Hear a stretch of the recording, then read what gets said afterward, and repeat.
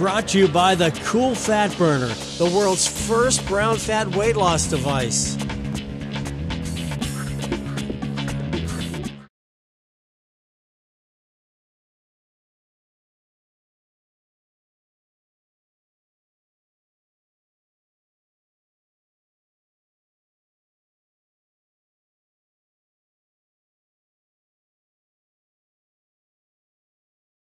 Hi everyone, it's Eric, and I'm here at the Exercise and Physical Activity Resource Center at the University of California, San Diego, and today we're going to put the Cool Fat Burner to the test. I'm here with David Wing, Lab Manager at EPARC. David, why don't you fill us in on what we're getting into here? Eric, we're really happy to have you here today. We're going to use a process called indirect calorimetry. Basically what we're going to do is put a mask on you that measures how much air you're breathing and how much of that air is oxygen. Based on that, we can determine how much oxygen you're using. Because oxygen is used in the metabolic process, we can very precisely and accurately figure out how many calories you're burning through a series of calculations and algorithms.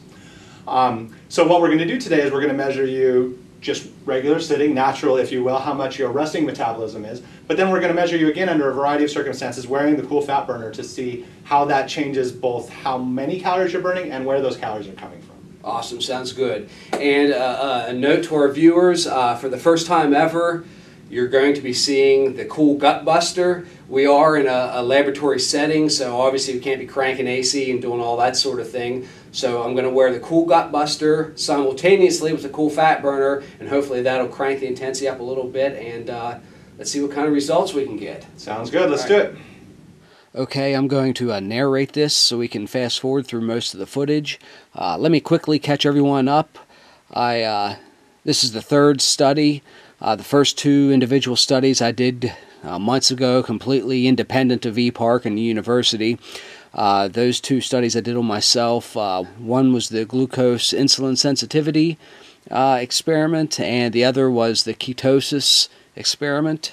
Last winter, I did the test regarding insulin glucose sensitivity and nutrient partitioning, where basically I took my cold adapted lean self and intentionally fattened up, stopped all cold thermogenesis, basically most exercise, most healthy eating, ate a bunch of junk food, got fat, fattened up 2 or 3 inches around the waistline, put on fat, and then added exercise and Cool Fat Burner, used cold thermogenesis, and went through over 150 glucose strips over that month and a half, and basically showed that I could lower blood glucose levels about the same amount from cold thermogenesis using Cool Fat Burner as what I could running, jogging basically for an hour or so. And of course that's not just about insulin sensitivity, it's also about nutrient partitioning. You don't want your fat to be insulin sensitive. If you're sensitive to insulin, that means when you eat stuff, especially carbs, all nutrients, that insulin's released and it pulls those nutrients from your bloodstream into your tissues. Well, you want those nutrients pulled into your muscle tissue, not your fat tissue. So that's nutrient partitioning, and this probably also explains, as is mentioned in the old How I Eat Junk Food and Still Lose Weight video, whenever you work out, then have your junk food or high carb meal, then do cold thermogenesis, a lot of times you'll feel pumped afterwards. That's because of the increased insulin glucose sensitivity, and it's basically pushing all those nutrients into your muscles, hence why you often feel pumped afterwards. And that pump sometimes is as big or as significant, almost as big as the pump you actually feel from lifting. So that is nutrient partitioning taking place there. The nutrients being pushed into your muscles and not your fat cells. So that was the first experiment. Then I did an experiment that I didn't even mention actually. They haven't even put up on the site or anything yet. And basically I wanted to see if the Cool Fat Burner could speed up ketosis. If I could enter ketosis faster from doing using the Cool Fat Burner, entering cold thermogenesis, etc., than without. And of course the results showed that I did enter ketosis faster, but I had to use keto sticks, and they're very imprecise and not the most reliable tool. And since on top of just being an N1 experiment, just me, and not under really very controlled circumstances. I really didn't do much about that particular experiment. That was more of a personal curiosity as much as it was anything else. Well, now here we are at the University of San Diego, or California, San Diego, and this is about as scientific as it gets. We're doing indirect calorimetry. This is the gold standard for measuring calorie burning, metabolic rates, so forth. And here at the EPARC lab, they design and run experiments, for folks all over the country and the world. This is top-notch scientific controlled settings here. As you can see here, we're doing the resting metabolic rate. Technically, I'm sitting here, so I'm using slightly more, like 8% more calories simply from sitting than from lying down. Yesterday, we did a true resting metabolic rate test, whereas lying down and breathing into the mask, and they did what they did and got their measurements. My resting metabolic rate for the day was about 1,944 calories. So in a single day, a 24-hour period, with doing absolutely literally no physical activity, no cold exposure, no eating, nothing that can affect my metabolic rate, I'd be burning about 1,944 calories. Now here sitting, it's about 2,100 calories. It's about something like an 8% increase sitting. This also kind of ties into NEAT, the non-exercise activity calories that you can burn just from moving around in a day, standing as opposed to sitting, as opposed to lying down, having a job while you're active, so forth. You can burn hundreds and hundreds of calories every day just from that sort of activity. And of course, if we look at the chart, the calorie burn as it's charted over time, you can see that the numbers, the line graph here, it's more or less the same. The sitting is almost exactly the same as the lying, resting metabolic rates. They're pretty comparable, not a real huge difference. Let me briefly go over how this experiment's going to be set up. We're going to do it in 30-minute blocks. Yesterday we did the lying down, resting metabolic rate. Now we're starting with the sitting resting metabolic rate. We're going to do half an hour of cool down, where I'm going to throw in a cool fat burner and cool gut buster and kind of just let it take over, but I'm not going to drink any ice water, and the room temperature is slightly over 71 degrees, so we can't count on that for any metabolic changes or calorie burn.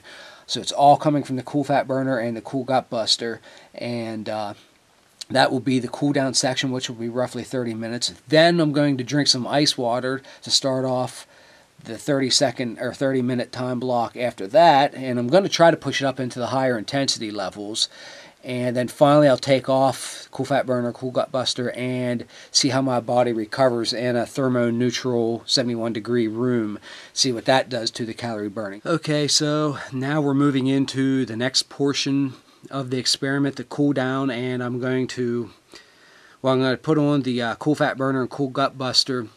Normally I would stand up to do this. I wouldn't stay seated, and since I do stay seated, it's a bit clumsy for me to get it on, a little cumbersome while putting it on while staying seated. But as part of this experiment, we want to eliminate the confounding variables as much as possible. What that means is I don't want anything else to take credit for the calorie burn. So if I stand up, move around, heave around the cool fat burner, this and that, that's going to increase my calorie burn, at least for a few minutes or whatever. And we're trying to eliminate that, so that's why I stayed seated.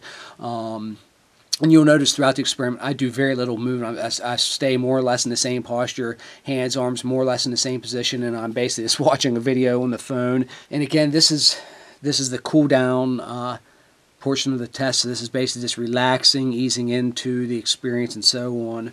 There will be no intensity level I experience in this experiment that I haven't already experienced many times with just the cool fat burner, but because there's no air conditioning here, it's actually slightly warmer than what it should be. I'd prefer it to be 67 or 68. It's actually 71. And because I can drink very little ice water due to the mask, because of being limited on those supporting factors, that's why I kind of pulled out the cool gut buster and using that to add to the intensity. I do know also that, for many users of the cool fat burner, maybe they want to use it at night and they can't drink a lot of ice water. and because they don't want to be up, having to use the bathroom all night when they should be sleeping. So that's another reason I'm coming out with the Cool Gut Buster, just to make it a lot easier so you don't have to drink so much ice water, you don't have to crank the AC quite as high, and so forth. Okay, so let's look at the chart and let's see what's starting to happen here. We see, of course, already the resting rates, which are very comparable, and now as we're seeing the cool down, it doesn't go up a whole lot overall, but we're starting to see some small jumps.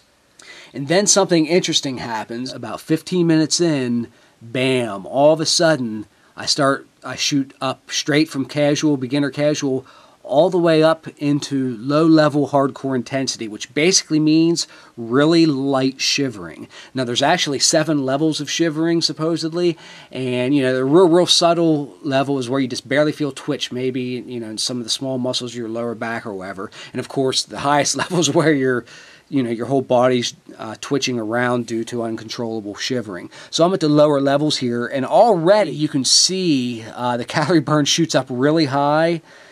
It doubles the calorie burn. When Dave was actually the guy running the experiment, the EPARC lab manager, Dave, he was in the next room getting the ice water ready for the next segment.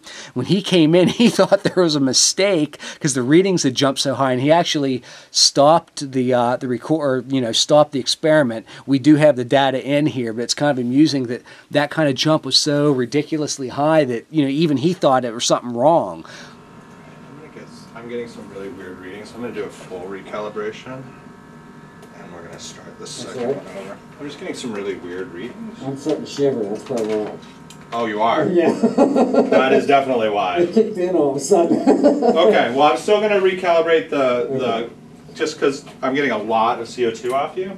I just want to confirm that what we're seeing is you, not this. It's definitely like hitting me all of a sudden. Okay, cool. So as you can see, from our resting rate up to the cool down, we had a very slow creeping increase, and then bam, when it hit me all at once, even though it was real light shivering, over twice as high, over twice the calorie burn. And as a quick aside, there's a neat little biohack here, especially for those of you who are maybe thinking, that shivering is such a terrible sensation or experience. First of all, keep in mind there are various levels, and one can stay at the lowest levels of intensity. Also, keep in mind you don't need to shiver at all in order to see the benefits of cold thermogenesis. This is just sort of a way to speed it up and go all out, go to the highest levels of intensity, just like some days you may work out harder than others, or you may diet more stringently than other days. On some days you may want to use the cool fat burner at the highest intensities and go up into at least light level shivering. It's up to the user's discretion. But anyhow, one way to kind of negate the supposed negative experience, and this is partial theory, this is partial personal experience, and this is used in the cold thermogenesis community. This is not something we're testing here in the lab today, and that is using the covering the fingers, toes, ears, and nose. Double socks, gloves. Usually I'd be wearing a snow cap, thick shorts, etc. Basically, whenever you feel cold, it typically starts in your fingers, toes, ears, and or nose. So if you keep those areas warm, your perception is you're warmer than what you really are. So you feel warmer than what you would think. Certainly I feel warmer here than what many of you viewers probably think I feel, simply because I'm keeping my fingers, toes, ears, and nose warm. So that's largely a perceptual, subjective experience. Then there's the theoretical, physiological change that happens. Again, this is still conjectural, not something we're testing here. But basically, by keeping your fingers, toes, and ears and nose warm, you're telling your brain that all is well. If it were out in nature and your fingers, toes, ears, and nose get cold, your brain thinks it's danger, maybe you're in for some cold exposure, etc. So it's going to conserve heat and pull it in to the core. Well, by keeping your fingers, toes, ears, and nose warm, you're telling your brain all is well, so it lets the heat flow, so to speak, and that allows the cool fat burner to pull more heat out, thus creating a greater thermal load and a deeper cold thermogenesis experience. Now add to that, if you just occupy your mind, whether you're watching TV, reading a book, I like to mess around on the computer while you're doing your sessions, on top of the fingers, toes, ears, and nose. I mean, you're almost hardly even cognizant of even shiver level intensity. It's kind of amusing. You'll look down and see maybe your hand twitching, and obviously you're conscious that your trunk is cold and you feel the cool fat burner, but it's not the experience you typically associate with shivering. And then, of course, it comes as little surprise that schools of mysticism around the world, some of their meditational practices involve maybe meditating in the snow or meditating under cold waterfalls and so on. So it all kinds of ties together. So to conclude all that, going into the highest level intensities is not required, but if you decide to do it every so often, you can kind of do this biohack trick out on your system to feel much warmer than you are. Cover the fingers, toes, ears, and nose. Occupy your mind. Let go, relax, and there you go. Okay, so I drank the ice water, and we can see the numbers shooting really high. We now go to triple calorie burn, 3 times the normal rate. Wow. Here's the thing, too. There's a phrase I kind of coined, a technique I came up with called shiver surfing. Think of it as interval training for cold thermogenesis. First of all, I'm not even going full all-out shivering here. I'm only going to low-level shivering, and even then, I'm only spending half the time shivering. I'm cycling in and out of shiver, goosebumps, shiver, goosebumps. Now, there's numerous advantages to this. 1, you don't have to go as intense for your peaks during the shiver. 2, you're only shivering half the time. 3, whenever you cycle back down into the mere goosebumps, this is almost certainly what's like tricking and forcing your brown adipose tissue, your brown fat, into kicking on, or at least, really going into overdrive. So you think about it, just like interval training with exercise, I'm only spending half my time at the higher intensity, yet I'm still getting this huge caloric burn, this huge metabolic boost. Again, triple the normal rate. Now think about this. The magic number you always hear is 500 calories a day. For weight loss, the safe number, the safe amount you should be trying to lose is a pound of fat a week, because if you go more than that, you're probably going to cause metabolic damage, you're probably going to lose muscle tissue, and then when you do regain the fat, you're going to regain it all plus more. So you shouldn't try to lose more than a pound a week. And that comes out on average to 500 calories a day. Well, I'm doing this right now at this rate. I'm going to have 500 calories, in no time flat. Over the course of a day, this is over 5,860 calories. Now, of course, I'm not going to do this for 24 hours, but think about that. That number is approaching the generic 6,000 calories a day that the scientists on Antarctica burn. The ones who are required to eat 6,000 calories a day in order to maintain their body weight, I'm burning that many calories, or just about, at this rate right now, 5,860 calories, and I'm only shiver surfing. I'm not going all out shivering, and I'm not even spending the whole time shivering. Only half the time, as you can see on the chart with the ups and downs, but they're all still around that triple metabolic rate level. And I stay like this for what, the whole 15 minutes to 30 minutes. Now, when I do this at home, a lot of times when I have the cold room, ice water, I'll stay like that for an hour. I'm staying at that rate for an hour, so do the math. I'm getting my hundreds and hundreds of calories burned right then and there, And then for the last half of the session, I'll slowly taper off, go more towards the goosebumps, and try to recruit more of the brown fat, which will last for, far beyond the session. During this section, we actually had a technical glitch, and we lost actually 16 minutes of data and recording. So the session's actually even longer. The whole experiment is even longer than what's indicated by the graph.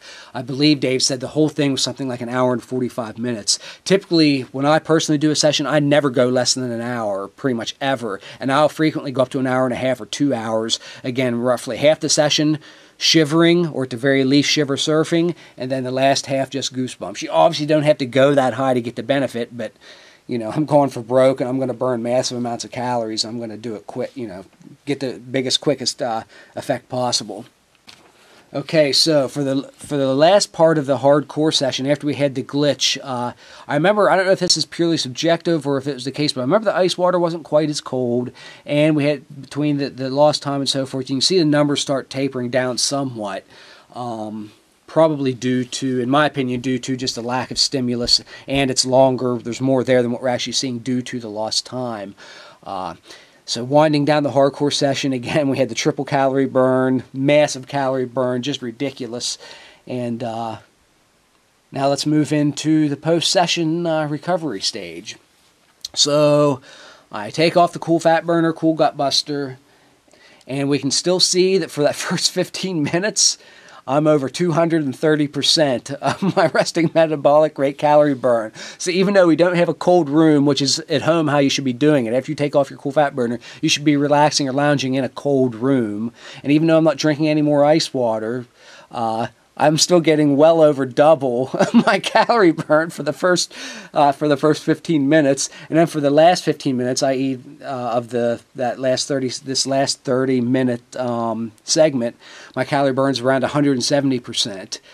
So, you know, on average for that whole half hour, I had a 200% calorie burn for the whole last half hour after removing the device. So to kind of summarize the whole thing, my resting metabolic rate was tripled during the hardcore section of the experiment. Here I was doing something that's very easy, shiver surfing, shoot into very slight shivering, then cool back down to goose pumps, and then just repeat that over and over.